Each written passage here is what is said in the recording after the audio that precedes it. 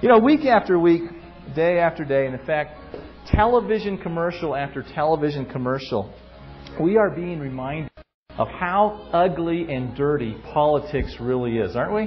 I mean, I don't know about you, but I can't wait till we're done with this election and I don't got to watch all these commercials.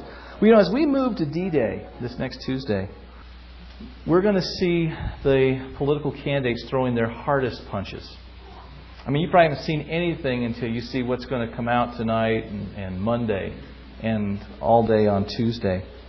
But lest you think they're just punching wildly to weaken their opponents, I think we need to think again. You know, the hard-hitting punches are designed to exploit their opponent's weaknesses. And that's not a new strategy in battle. In fact, for anybody that has ever boxed or wrestled or played any kind of competitive sports, you know that the way to win is to exploit your enemies or your opponent's weaknesses. You know, you don't want to play harder, you want to play smarter. Now, Satan uses this strategy as well. He uses it in all of our lives. You know, Satan exploits your weaknesses. He exploits my weaknesses. You know, you and I may not struggle with many different areas of sin, but there may be that one little area in your life that you struggle with. And where are you tempted the most in your life? Is it in all the areas that you have no trouble with, or is it usually in that area that you struggle with? You know? Now, your temptation may be in the area of lying. It might be in the area of materialism. It might be in the area of lust or pornography or gossip or overeating or materialism. We could go on down the list. And you may look at one of these lists and you say, you know what, I don't have a problem with 9 out of those 10. But that one area is where I get hit all the time. And it seems to me that Satan is always tempting me in that area. Now I wish, I'm speaking for myself right here, I wish that Satan would tempt me in the 9 out of 10 areas that I don't have a problem in. I mean, I would be the most victorious Christian on the face of the earth. But that's not where I get tempted. You know what? I get tempted in the one area that I have the most problems with. And that is because Satan exploits my weaknesses, just as he exploits your weaknesses. Well, you know, the same thing is true when you come to the corporate assembly of believers, the church.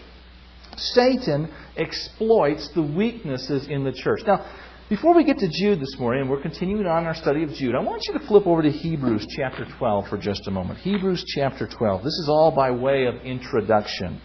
Hebrews chapter 12. The writer of Hebrews gives us some profound wisdom, instructions, advice here in Hebrews chapter 12, verse 12. He says this, "Therefore, strengthen the hands that are weak, and the knees that are feeble, and make straight paths for your feet, so that the limb which is lame may not be put out of joint, but rather be healed." So as Satan exploits your weaknesses as an individual believer, what are you supposed to do? Well, number one, identify your weakness. Find out, where am I weak? What area of my life do I struggle with? Do I have problems with? And in that area of my life, I need to strengthen the hands that are weak. I need to strengthen the knees that are feeble. And look at verse 13. "And make straight paths for your feet, so the limb which is lame." Now I want you to understand something. The Bible assumes that you have a limb that is lame. There's an assumption here. It's not saying if you have a limb or a leg or an ankle that has been turned. It's saying you've got one. You know why? Because all of us have weaknesses. We all have areas of weaknesses that Satan exploits. And you say, well, you know, is it devil making me do it all the time? No, it's not. You know, if there were no Satan, and I believe there is a Satan, there is a devil. But you know, if there were not, we would have as much problem with our own sin nature as anything else. And so if Satan were not exploiting you in your area of weakness, your own sin would be exploiting you in that area of weakness. And so what the Bible is saying here is this, is if you're going to have victory over this at all, you need to identify the weakness, you need to strengthen the weakness, and then don't go where that weakness is going to be exploited. Look at verse 13. "And make straight paths for your feet, so the limb which is lame may not be put out of joint, but rather be healed." In other words, if you've got a turned ankle, Josh, I understand you hurt something, right? What did you hurt?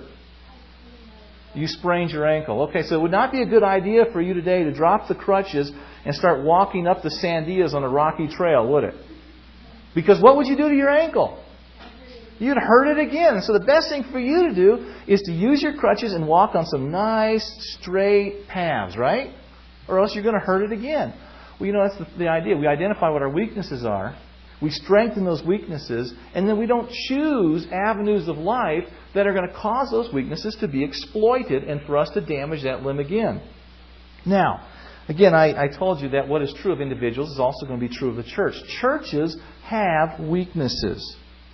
Satan exploits the church in the same way that he exploits individuals. And you know what the weakness in the church today is? Oh, somebody are going to say, what's love? No, it's not love. They're going to say, it's worship. No, it's not really worship. Let me tell you what the big weakness in the Church of Jesus Christ today, it's in the area of doctrine. We are basically biblically and theologically illiterate in the Church of Jesus Christ today. We don't know what is in this book from cover to cover. We have no idea. Most believers today have never read this book. And I won't even take a poll here today and find out. But most believers in the Church of Jesus Christ today are biblically illiterate. They don't know what's in here. They're theologically illiterate. They don't understand how to connect the dots of what's in here. And that's where Satan is exploiting the Church of Jesus Christ today. Turn back to 1 Timothy chapter 4. Again, just by way of introduction, we're not where we're going to be today, but we're getting there. Just like we're not who we are going to be someday, but we're getting there, right? 1 Timothy chapter 4. Look what Paul writes to Timothy in 1 Timothy chapter 4, verse 1. But the Spirit explicitly says that in latter times, okay, we are in the latter times, if you have wondered, some will fall away from the faith, paying attention to deceitful spirits and doctrines of demons. I want you to understand something, first and foremost, as we talk about false doctrine today and false teachers.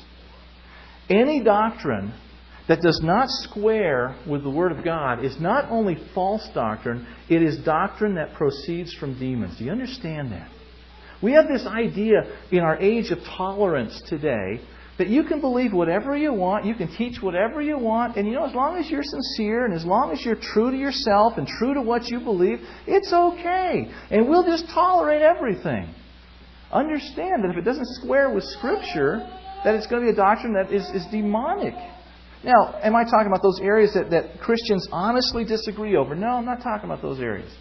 There are areas in the Word of God that we have honest disagreements over. And you have believers on both sides that know the Lord, they love the Lord, and they disagree on these issues. We're talking about the fundamentals of the faith. When you start talking about the deity of Christ, when you start talking about the virgin birth of Christ, when you start talking about whether there's a real, literal hell, when you start talking about whether or not Christ is going to come back, when you talk about many of those things, which we consider the fundamentals of the faith, to pervert those doctrines is to provide a doctrine that comes straight out of the pit of hell. Now look at verse 2. By means of hypocrisy of liars, seared in their own conscience as with a branding iron, men who forbid marriage and advocate abstaining from foods which God has created to be gratefully shared in by those who believe and know the truth. For everything created by God is good, and nothing is to be rejected if it's received with gratitude. For it is sanctified by means of the Word of God and prayer. Now look at verse 6. In pointing out these things to the brethren, you will be a good servant of Christ Jesus. Let's stop there for just a second. There is an idea today that if a pastor in the church begins to point out the negative in the church, or begins to warn Christians about false teaching and false teachers and things that aren't right, that he is just negative and he doesn't love people and he's not doing what he ought to do. Listen what the Bible says. In pointing out these things to the brethren, you will be a good servant of Jesus Christ, constantly nourished on the words of the faith and of the sound doctrine which you have been following. Now I want you to look at the end of verse 6. Sound doctrine does what for believers? It nourishes us. What's the word nourish mean? Strengthens us. It feeds us. It builds us up. Well, if sound doctrine, and doctrine, again, you have some people that say, we don't need doctrine. Folks, doctrine means teaching. We need doctrine. We need teaching. The Bible says, Jesus said this in His great prayer in John 17, sanctify them by Thy truth. Thy word is what? Truth. We've got to know the Word of God. So we've got to have teaching. Teaching is doctrine. Sound doctrine nourishes us. Well, if sound doctrine nourishes us, what does false doctrine do to us? destroys us, weakens us, makes us unhealthy. It starves us. What does incomplete doctrine do? Same thing. Incomplete doctrine does the same thing. You know, here's what false doctrine, weak doctrine, and incomplete doctrine make us. Easy pickings for false teachers and false teaching. There's two great weaknesses that I see in the Church of Jesus Christ today. Number one, as I said, we're biblically and theologically illiterate. And number two, we don't like to think. We don't like to think, do we? You know, the problem is that we have become so dumbed down by television and video or experiential video technology. Read video games. Okay, I'm not saying they're all wrong. I'm just saying we've been dumbed down by some of these things. And by a church culture that feeds on positive emotional experiences that believers find thinking about their faith and thinking about the Scriptures and thinking about their God to be boring. I mean, you talk to many believers in many churches today, and they don't want to think about the Scriptures. Just give me an emotional experience. I come to church not to think. I come to church to feel. Tell you what, if you come to church to feel and you don't come to church to think, you're in trouble. Because there's a lot going on in church today that will make you feel good that is wrong. We don't think anymore. We're not biblically literate anymore. We're not theologically literate anymore. And I tell you what, that's a dangerous combination, to be theologically and intellectually lazy. It really is. Interestingly enough, George Barna, I have a love-hate relationship with George Barna. I love the statistics that he comes up with about the church. What I don't appreciate about George Barna is his pushing of what's called the market-driven, seeker-driven church, in which you remove the hard stuff of doctrine, give people what they want to hear, and you build the church. So I don't like that. But here's what's interesting. He wrote a book a few years ago called Marketing the Church, in which he taught pastors how to build a big church. You market it. You find what people are interested in, and that's what you give the people, and you will build a great big church. Well, he went back a couple of years ago, and he researched the results of what came out of those kind of churches. And he wrote another book called Boiling Point. And this is the critique that he gave on Christians that are coming out of market-driven, seeker-driven church. Listen to what he says. Few of these Christians coming out of the market-driven, seeker-driven church currently have the intellectual and spiritual tools to identify and reject the garbage. Do you understand what he's saying there? He said, as a result of this whole market-driven philosophy where you just give Christians what they want and you basically cater to their felt needs, but you don't worry about teaching the Word of God, you now have Christians, professing Christians, who can't even identify what's false. They don't even know the difference between what's garbage and what's good to eat, and so they eat everything. He went on to say this about the purely felt needs and non-doctrinal sermons heard in most of these churches, that the church is rotting from the inside out, crippled by biblical theology. What he means is there's no theology. There's no doctrine. Here's the problem when you simply preach to people's felt needs. You come in here and you say, you know, Mark, I need a sermon that's going to make me feel good about my acne. Or I need a sermon that's going to make me feel good about my job. Or it's going to make me feel good about my wife. Or it's going to make me feel good about my husband. I just need a job that's going to get me up and get me going. Now, you know, the Bible will deal with those subjects. There's times where the Bible deals with those subjects. But if that's all you ever hear, and you never get through the whole Bible, and you start connecting the dots of the doctrine that's taught in the Word of God, you are going to end up being a very weak and soft and fat Christian. You're going to, when I say fat because you're going to end up eating junk food all the time. But you're not going to be balanced in any way, shape, or form. That's why Paul told Timothy the church needs to be nourished on what? Sound doctrine. Well, let's go to Jude. We're about in our 6th week in the book of Jude. It only has 25 verses. We're moving through it fairly slowly. We spent 3 weeks on verse 12. We're going to cover a bigger section today. Verse 11 we spent 3 weeks. We're going to cover verses 12 through 19 this morning. And what we're going to see are 5 defensive tactics that will keep us from falling prey to false teachers. 5 defensive tactics that will keep us as individual Christians and us as a church from falling prey to false teachers and false teaching. Jude verses 12 through 19. Let's look at verse 3 and set the whole scene of what's happened in Jude. Jude writes, "Beloved, while I was making every effort to write to you about our common salvation, I felt the necessity to write to you, appealing that you contend earnestly for the faith which was once for all handed down to the saints." This is what this whole book is about. The fact that believers are to contend for the faith. If you remember what that word meant, it was a word that was used in wrestling back in Paul's day, in which one wrestler would grab a hold of the other wrestler and would not let that wrestler go no matter what. He would hold on to that wrestler no matter how much pain he was in, and he would hold on until he won. Well, what the Bible is telling us is that as believers, it's necessary for us to hold on to the truth of God's Word and never let it go, regardless of what happens to us, regardless of what people think, regardless of what people do to us, regardless of what people think about us. We've got to get a hold of this book, a hold of God's Word, and never let it go. And part of the problem we're having today is getting a good hold on it. Let me tell you, you can't get a good hold on this book unless you spend time in this book. That's how we get a good hold of what's in this book. And throughout the book, Jude is telling us the dangers of false teachers. This is why we need to contend for the faith. And here in verses 12 through 19, we're going to see 5 principles or 5 defensive tactics that help us contend for the faith. Before we ever do anything positive, these are the things that need to be in place in our mind by way of defensive tactics or by way of a mindset. Now here's the first one. Let's look at verse 12.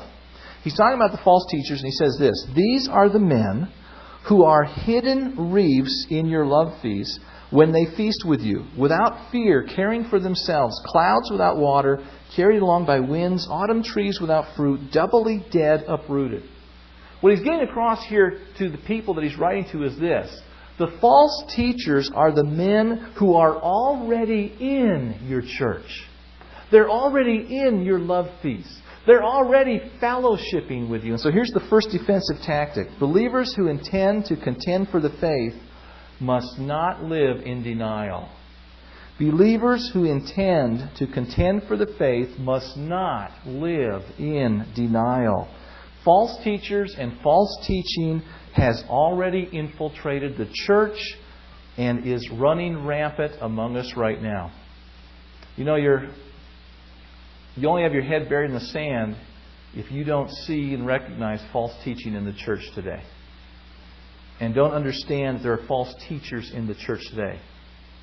And if you're one of those kinds of people that thinks everything is hunky-dory, you're living in denial. And here's the problem. You're not identifying the weakness. You're not identifying that there is a problem. You know, whose yard should we be cleaning up? The world's or ours? Ours first, right? Howard Hendricks says this: if your Christianity doesn't work at home, don't export it. Right? Why export a Christianity that does not work at home? What should you be doing? Let's make sure this works at home. Well, it's the same thing with the church. If it's not working in the church, let's don't export it. Let's get it straight. Then let's take it to the world. Now, am I saying that we don't ever take it to the world? No, we do. But we need to get it straight in our own backyards first. Believers who intend to contend for the faith must not live in denial. Look at it. It says, "These are." The word "are," it's a helping verb. In Greek, it's in what's called the present indicative. Well, what that means in Greek language is simply this: this is happening right now. This is not a possibility. This is not a probability. This is indicative of the situation right now. So what Jude is saying is, these are the men who are right now in your assemblies. They're right now in your churches. Not only the men, but the false teaching is right now present in our churches. Go with me to 2 Peter, if you would. 2 Peter chapter 2. 2 Peter chapter 2 and Jude are very similar. You've got to read both of those. Read the second chapter of 2 Peter and the book of Jude, and you're going to say, man, I think they copied from each other. It's interesting. But listen to what 2 Peter 2:1 says. "But false prophets also arose among the people, just as there will also be false teachers among you." Now, Peter is saying the false teachers are coming. Jude is saying they're here. But I want you to notice what Peter says. They are going to be where? Among you. They're going to be among you. Look with me at Matthew chapter 7 for just a moment. Matthew chapter 7. Do you need to go to where false teaching is taught? No. Look at this. Look at Matthew chapter 7, verse 15. Matthew 7, verse 15. Beware of the false prophets who what? Come to you in sheep's clothing, but inwardly are ravenous wolves. We've got to quit living in denial. There's a spiritual war going on, and Satan is not sitting passive. He raises up false teachers and false teaching, and he attacks the church because, again, what's our greatest area of weakness? Sound doctrine. And so Satan is exploiting the church today with all kinds of false teachers and false teaching. We need to not live in denial and recognize that the false teaching, the false teachers, is going on in churches right now. Now, look back at Jude. Look at the verse again. It says, these are the men who are hidden reefs in your love feasts. I want you to understand, he's saying they're not only attending services, they are in your love feast. Now, the love feast was connected to the communion meal, the Lord's table. They would have communion, or they would have the love feast, one or the other first. But the love feast was when they came together as an intimate assembly of believers that loved each other and cared for each other and were going to minister to each other, and they shared a meal together. Now, do you understand what he's saying? These false teachers are not simply on the fringe of the church. They're in it. They're in the intimate part of the church. The false teaching has got to the heart of where the church is at. So don't think that, when we look at the church today that, there's false teachers, there's false teaching, but it's on the fringe.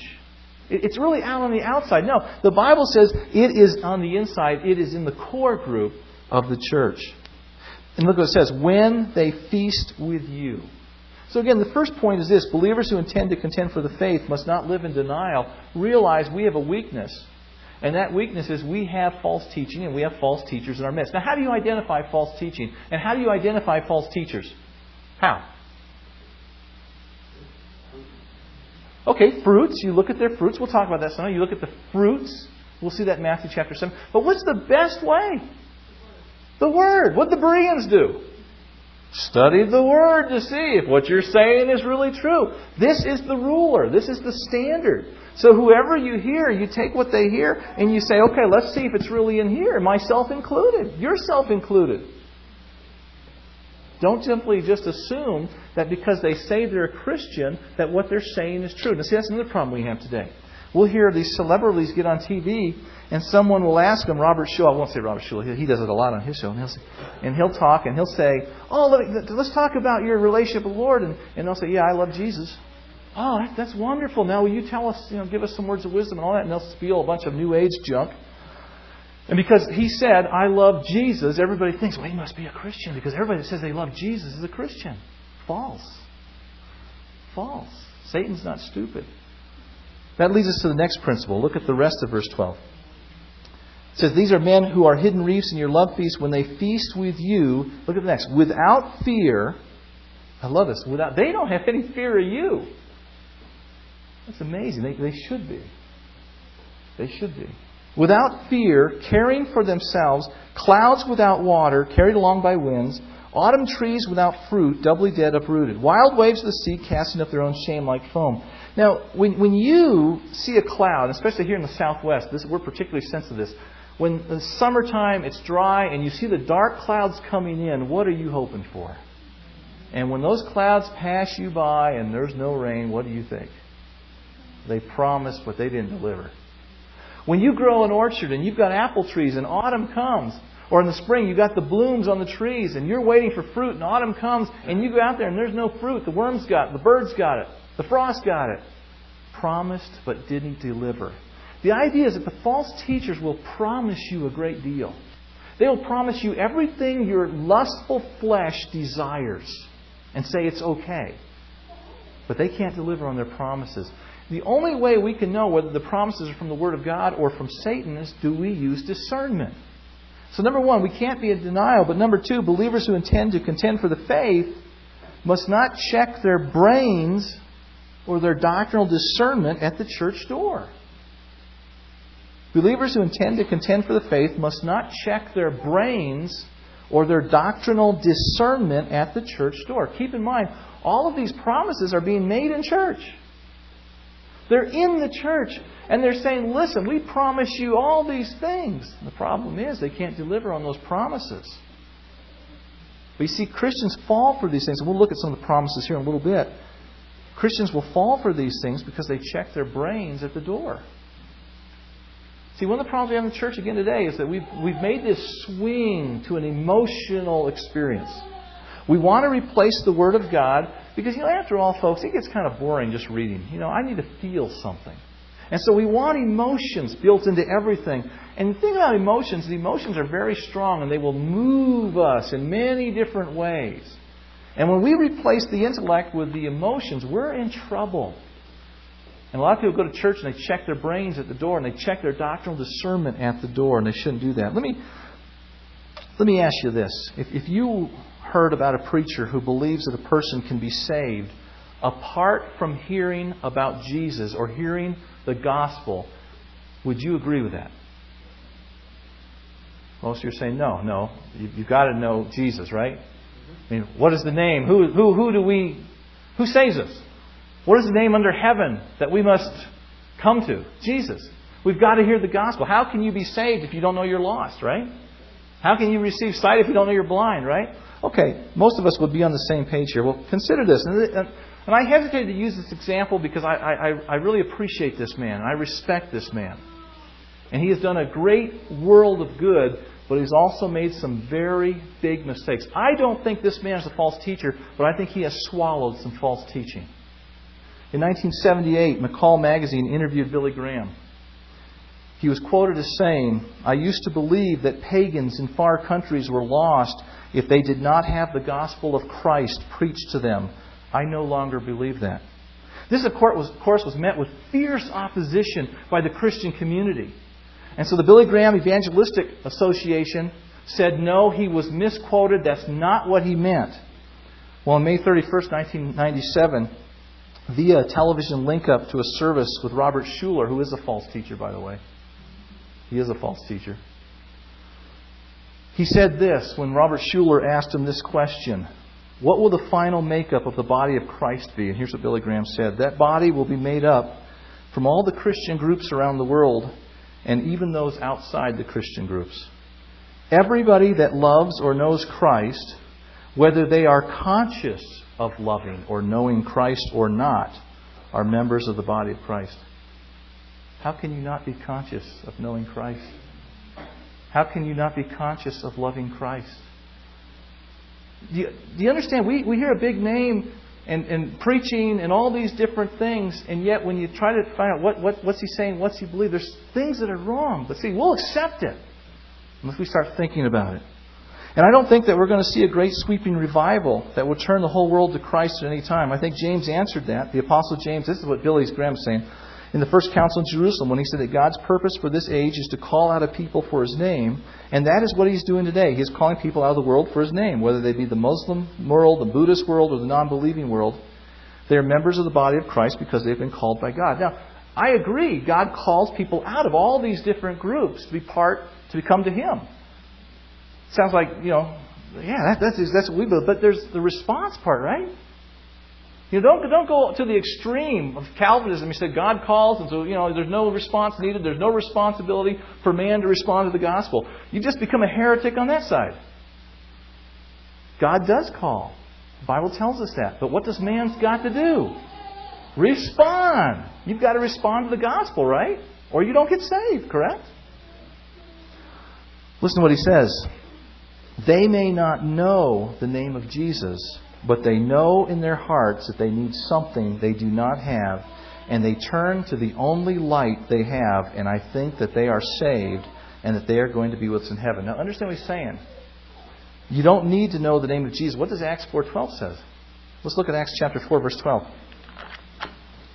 Let's lose a little discernment here. Acts chapter 4, verse 12.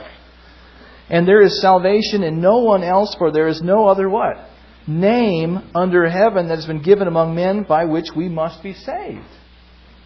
He says they know in their hearts that they need something they do not have. Look at Acts chapter 2 for just a second. Look at Acts chapter 2. I know I'm going fast because my time is going fast.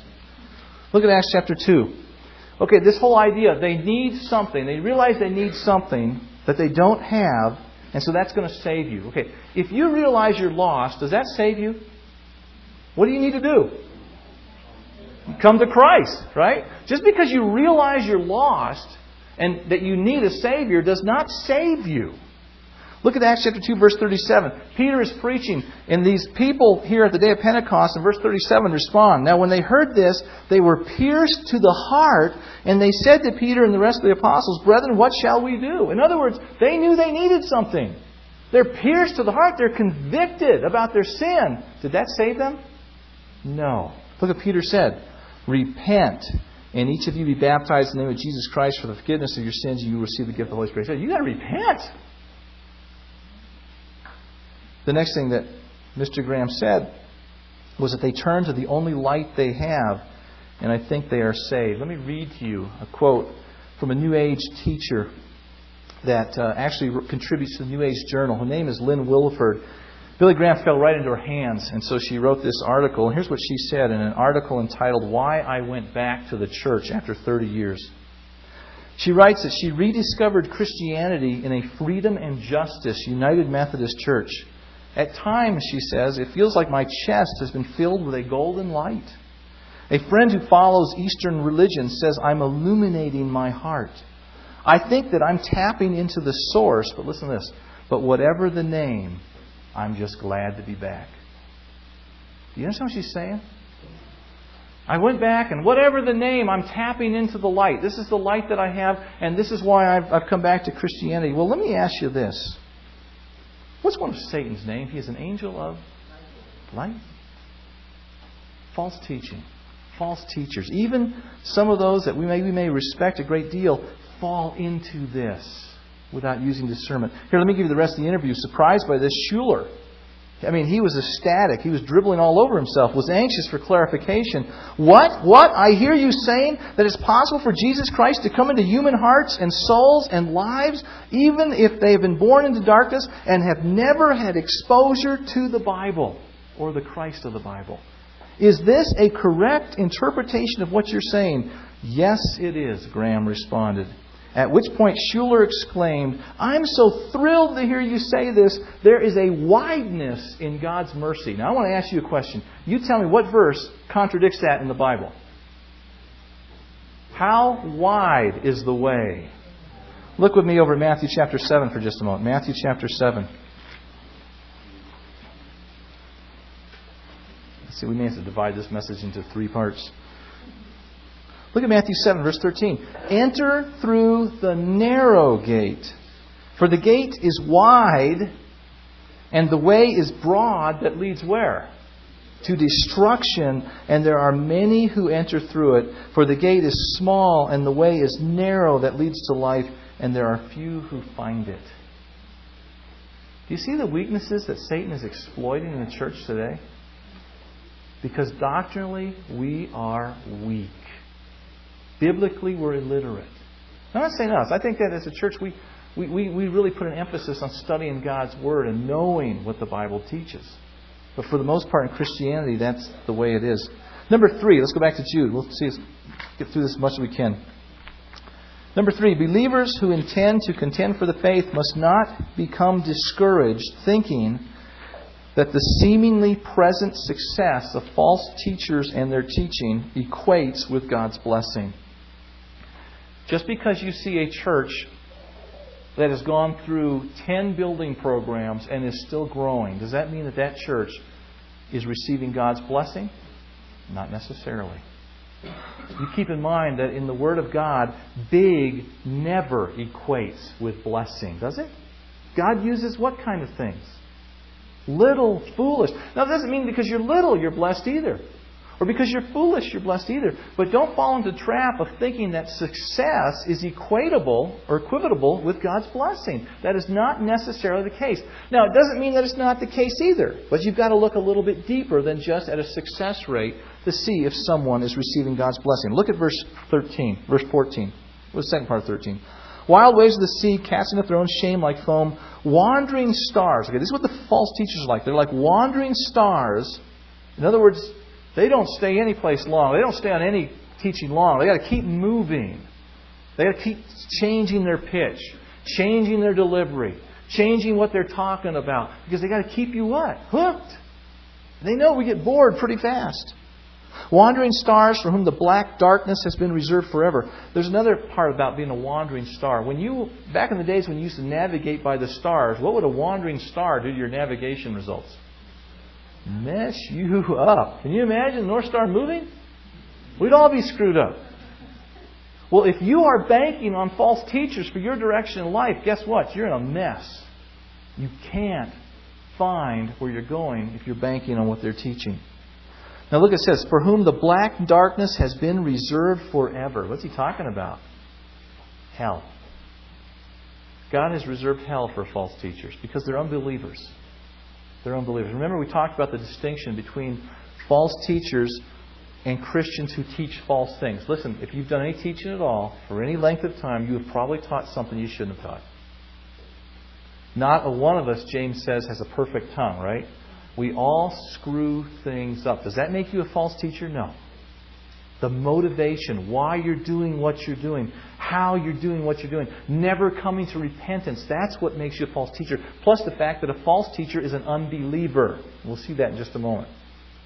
But notice that the black darkness has been reserved forever for them. Look at verse 14. It was also about these men that Enoch, in the 7th generation from Adam, this is Enoch, the one that was transported to heaven, translated to heaven, in the 7th generation from Adam, prophesied, saying, Behold, the Lord came with many thousands of His holy ones to execute judgment upon all and to convict all the ungodly of all their ungodly deeds which they have done in an ungodly way and of all the harsh things which ungodly sinners have spoken against Him.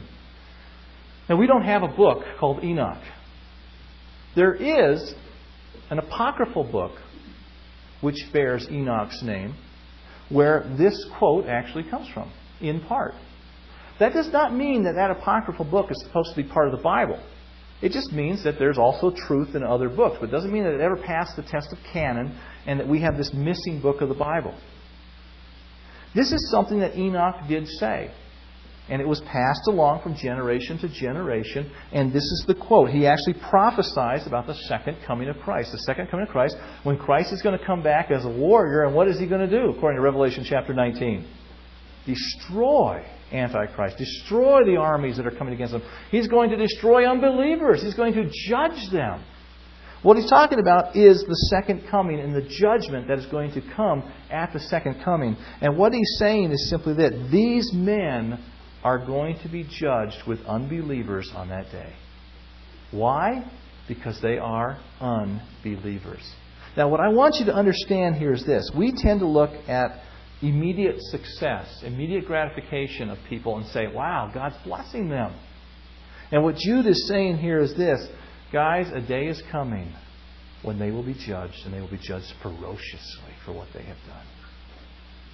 Go with me to Matthew chapter 7. Let's look at that day for just a moment. Look at Matthew chapter 7.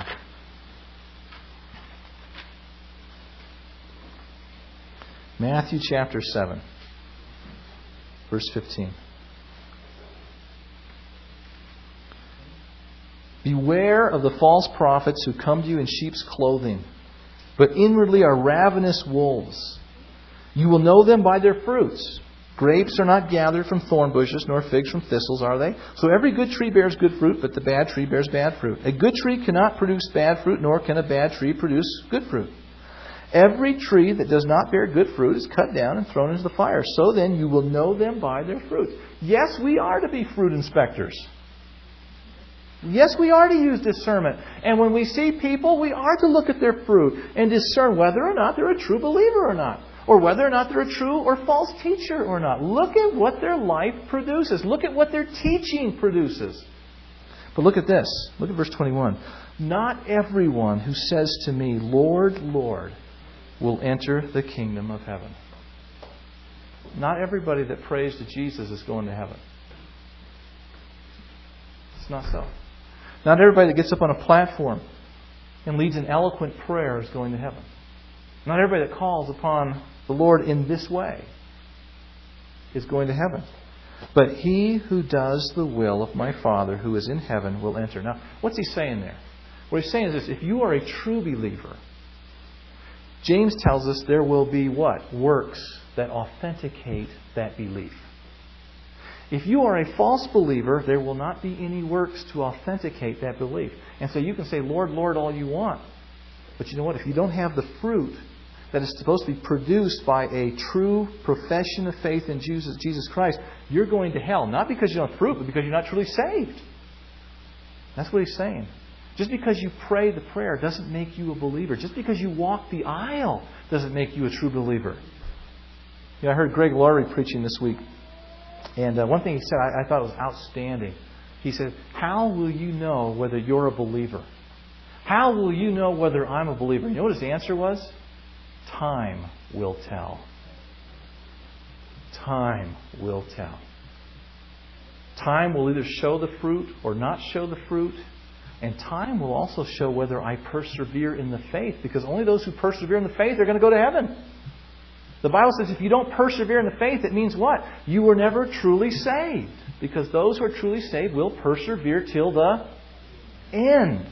Time will tell. Well, listen what else he says. Verse 22. Many will say to me on that day, Lord, Lord, did we not prophesy in your name, and in your name cast out demons, and in your name perform many miracles? Now I want you to understand this. These guys are shocked that they're not going to heaven. They are standing before the Lord, and they can't believe that they're not going in. In other words, they have so deceived others, they're deceived themselves. False teachers are the most deceived people on the face of the earth. They actually think that they are going to heaven. And so when they're meeting the Lord here and He says, you're not going in, they can't believe this. They are shocked. And they're saying, but we prophesied, we cast out demons, we perform many miracles. We forget today that Satan has a great counterfeit system working today. I mean, that's what the whole story about Moses was about back in Egypt. Moses and Aaron would do a miracle, and what would Pharaoh's magicians do? A very good counterfeit, too. Very close. I mean, it was off. They couldn't do all that God could do. Certainly couldn't, but man, they sure came close, didn't they? And so these guys are saying, man, you can't do this. And look at verse 23. And then I will declare them, I never knew you. Depart from me, you who practice lawlessness. A day is coming when false teachers, when those people have followed false teaching will be judged. You have many that look successful today. And the Bible says, don't look at today. You need to wait until the end. Remember the parable we talked about last week? The wheat and the tares? And the farmer said, don't pull the tares out while the wheat's still there. Wait until the harvest time, and then we'll separate them. That's because at some point in its existence, the tare looks an awful lot like the wheat. And only God can tell the difference. You know, my fear sometimes is that for us, and I examine my own life. We're told in 2 Corinthians 13:5 to examine ourselves, see if we're in the faith. My fear is that some of us will not be at the Bema seat. We'll be at the great white throne. Because we've been deceived. And we've deceived ourselves. And that's why the Bible gives us these benchmarks. And it says, fruit. Here's the fruit. You need to look. Do you have this fruit? Is the fruit of the Spirit in your life? Are you growing in Christ? Is there a desire to know God's Word? Is there a desire to glorify Jesus Christ? Is there a desire to exalt Christ? Do you enjoy God? Do you enjoy being with God's people? All kinds of benchmarks along the way. And he says you need to measure yourself by these things to see if you're really in the faith or not. You know, and we'll close with this point. We'll divide this one up. In the early years of the church, after the great persecution when true Christians watched as the church became a pagan institution, Constantinople went ahead and legalized Christianity. Now keep in mind that until that point, first 300 years of church history, Christianity was illegal. Nobody wanted to be in the church unless you were a real Christian. Once it was legalized, everybody wanted in the church because it was now the legal religion of the empire. And so if you wanted to be safe, you needed to come into Christianity and come under that umbrella. So all kinds of religions came in under the name of Christianity. That's how we got the mess that we have today. But the true Christians looked at all this, and they saw this church becoming big and successful, the Roman Catholic Church. That's what the institutionalized church was. That's what it became. And this is what they said in Latin as they watched it becoming huge and successful, and as they watched their own little fellowships being persecuted and destroyed and put out there into the field, the pasture. They said this in Latin: post tenebras lux. Post tenebras lux. You know what it means? After darkness, light. In other words, they realized that even though they saw huge success, that the real light would not show up until after the darkness. They knew that regardless of how successful the church in Rome became or appeared, that the day would come when the darkness would once again be overcome by God's light. You know, and that's what we've got to remember as well. You know, if you are concerned at all about the faith, if you're concerned at all about the church, and I am, you know, I look at my messages, I look at what I preach, and I know that one of the things that I probably harp on the most is doctrinal integrity and churches that follow the Word of God and preachers that follow the Word of God.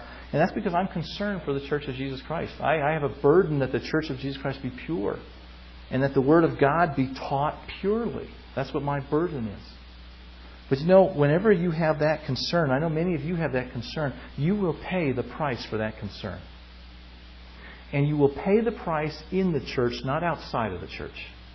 When you have a concern for doctrinal purity, you will pay the price with other believers who don't have that same concern. It's not going to be easy for the person, the man, the woman, who decides to stand for the truth in a church culture that has all but abandoned the truth and can't even recognize it if it saw it. I want to just give you four quotes, and then we're going to close with this, from some men who did fight the battle, who did contend for the faith. And I don't agree with everything that they said or did, but they did fight for the fundamentals of the faith. And listen to what they said, and listen to the cost that was involved. John Wesley said this to all pastors who failed to take their stand with the Scriptures against false teaching of his day. He said this: "You dare not, because you have respect of persons. You fear the faces of men. You cannot, because you have not overcome the world. You are not above the desire of earthly things, and it is impossible till you desire nothing more than God." In other words, until your desire for God is greater than your desire for the things of the world, you will never take a stand for the Word of God. You'll never contend for the faith. Martin Luther said this: "Those who are in the teaching office should teach with the greatest faithfulness and expect no other remuneration than to be killed by the world, trampled underfoot, and despised by their own. Men, teach purely and faithfully, and in all you do expect not glory but dishonor and contempt, not wealth but poverty, violence, prison, death, and every danger." Boy, if people were promised that when they came out of Bible college and seminary, how many would be in church doing ministry today, right? Whoa. Dr. Joseph Milner, you probably never heard of this man. He wrote in 1794 something that I think is very profound. Listen to what he said. "I feel the need to pray continually, lest I be carried away by the civilities of the world. We began as despised preachers of Jesus. In meekness and simplicity, may we continue so to the end." We began as despised people, didn't we? Weren't Christians despised and rejected and maligned? Weren't they persecuted for their faith? What's changed? Has the world got better? No. Who changed? We changed. We changed. We needed to fit in because we treasure the world more than we treasure God Himself. You know, I was reminded that the night Scott and I were talking, we were having dinner and up at Santa Fe, and I was just mentioning to him something which shocked me later, my surprise. I was just kind of voicing my surprise to him that the other officers didn't want to fellowship with me. Didn't want to, when we come in for a meal, it's very obvious, isn't it? We walk in and it's like, well, here's Scott and I. Or when He's not there, it's just me, and you walk in, and maybe you got your Bible or not. Or even without, you don't have your Bible, but there's just a definite, you stay there, we'll all gather over here. And I was saying to him, isn't it kind of strange? And Scott was basically giving back to me, well, why are you surprised? And he's like, yeah, you're right. Now, I'm not saying that we should make ourselves obnoxious, but you know what? If we don't stand out as different, then we've put a bushel over our light. We really have.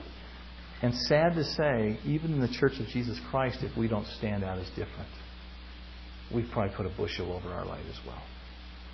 If you're going to contend for the faith, you can't be in denial. You've got to realize the church is in sad shape today. False teaching has arrived. It's here.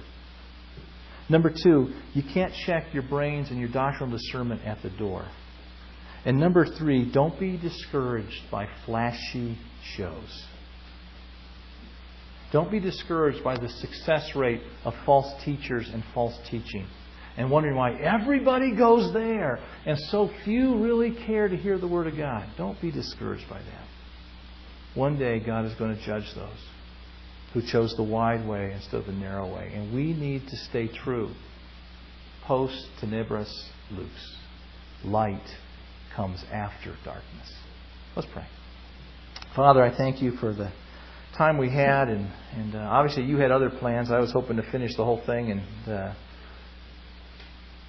perhaps this is where You want us to end today, and this is what You want to impact upon our lives today. And I pray that, Father, we would be those that are willing to contend for the faith and fight for what is true, to grab a hold of the truth for all we're worth and not let it go, regardless of what people do or say or think about us, or regardless of what we hear.